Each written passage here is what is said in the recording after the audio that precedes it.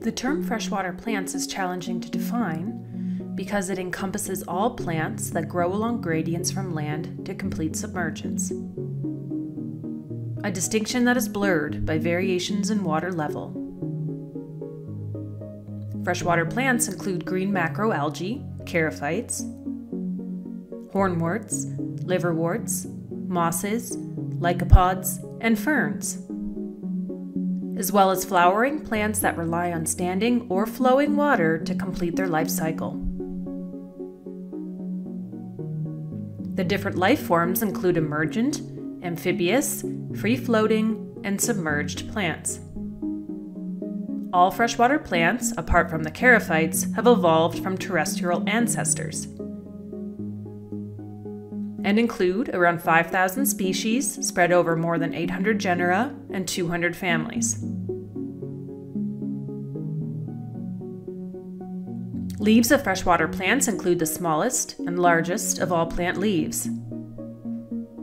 Many contain large volumes of air spaces that produce buoyancy and allow inorganic carbon recycling, as well as transfers of oxygen from the atmosphere to roots,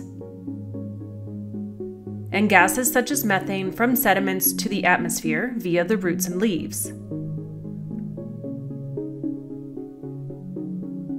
Many water plants reproduce by fragmentation. While some perennial species produce vegetative buds, called turions, which function as overwintering organs and propagules of dispersal. Light availability usually determines the depth limit for submerged plants in the littoral zone. Plants acclimate to light availability by altering their physiology, leaf anatomy, and shoot morphology. Growth and productivity change through time.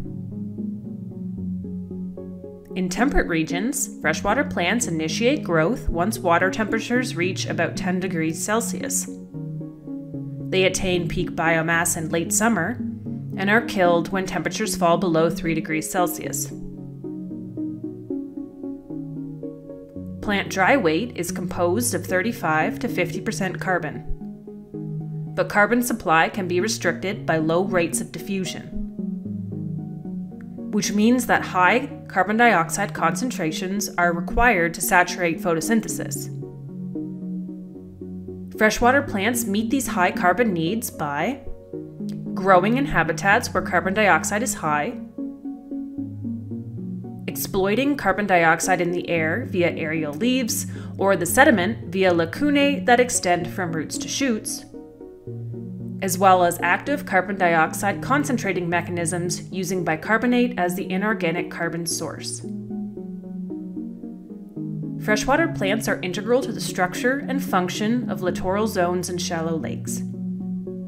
They produce structural complexity and provide refuges and surfaces for colonization. They alter physical and chemical conditions in the water and sediment and supply energy and nutrients to the food web. Importantly, several freshwater plants are cultivated for human use. And of these, rice is the most important species, as a food staple of more than half of the world's population. Because of their high productivity, broad ecological tolerances, and easily dispersed propagules, several freshwater plant species are now considered the world's worst invasive weeds, with some species such as Acornia smothering lakes, and others choking rivers and drainage systems. Control of aquatic invasive weeds is costly and may involve harvesting, introduction of biological control agents, use of herbicides, and habitat manipulation.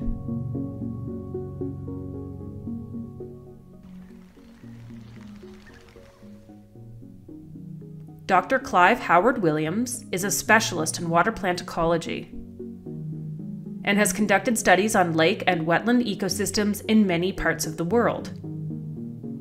Much of his research has been on lakes in New Zealand.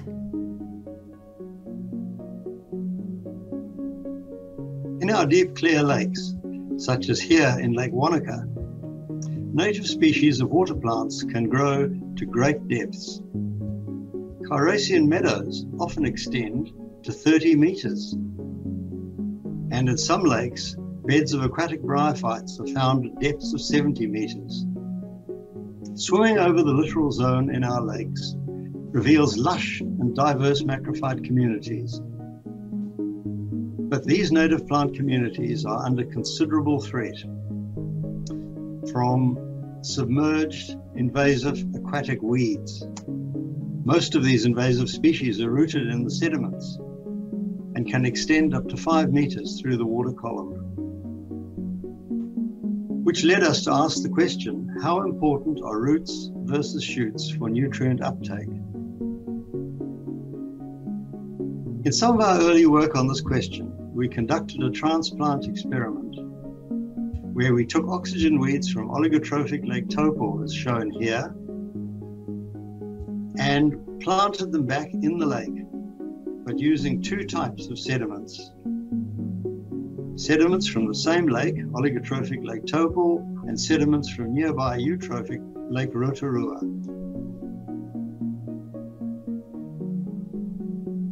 The plants grown in eutrophic sediments grew much faster than those in the oligotrophic sediments.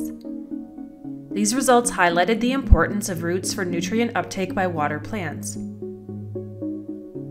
and the capacity for them to proliferate through their access to sediment nutrients. This also means they can mobilize and release sediment nutrients back into the water column when they die and decompose.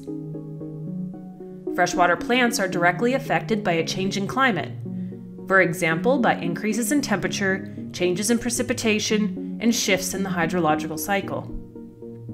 Evidence from multiple sources, including long-term records, comparisons among regions, and bioclimatic models, point to changes in the abundance, composition, and distribution of freshwater plant communities in response to climate change. The restoration of freshwater vegetation has focused on reversing eutrophication, especially by reductions in external nutrient inputs. Although these efforts can be successful, recovery can take many years to achieve. In this shallow lake in the Netherlands, the charophytes rapidly disappeared with an increase in phosphorus loading in the late 1960s and 70s. With the subsequent reduction in phosphorus loading, there was a delayed response and the eventual return of the charophytes in the 90s. The many threats to freshwater plants, including climate change, habitat degradation, and chemical pollutants, are leading to the loss of native freshwater plant communities. Many freshwater and wetland plant species are becoming extinct, vulnerable, or endangered. The loss of these plants affects ecosystem processes, functions, and biodiversity, as well as the ecosystem services that they provide. This highlights the urgency and the importance of aquatic conservation measures.